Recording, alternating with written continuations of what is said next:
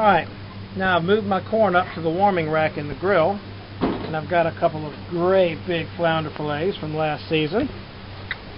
You'll notice by the size of this grill grate fork that these are probably better than a pound each. That one's probably like a pound and a half. And the grill grates do a super job of this fish. I like to put them on hot. They don't stay on very long before we flip them. I'll actually give them a quarter turn first for the marks once, and then I'll flip them over and just do a little bit on the other side because you don't want to overcook your fish.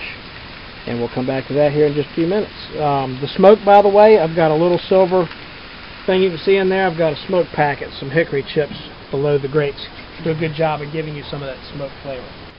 Okay, we're ready to give them our turn now. This will be a neat trick because these things are so big. We're going to try to just gently give them about a quarter turn there. I'm going to try to gently quarter turn a little more than that. There we go. Put that up there. Ooh, look. A morsel for me. Put that up here.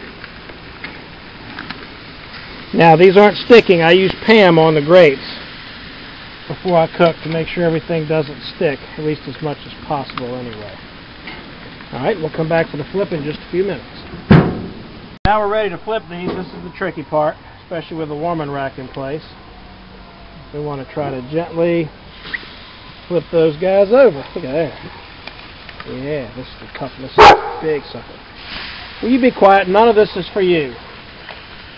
Alright, now I'm not going to stop. I'm not going to mess with these anymore until they're done. They'll be done in just a minute. The dog is worried about fire trucks or something. Everything's done. We've got our flounder done. Pulled out my little pieces there.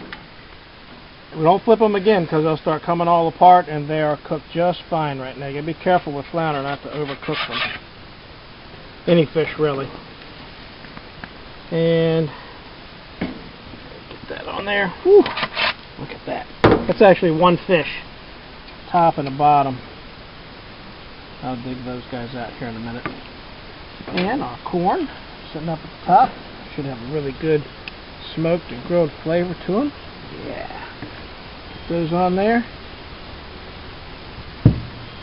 And we are ready to chow down. Haven't found anything yet that I can't cook on this grill other than ice cream. And I'm working on the ice cream.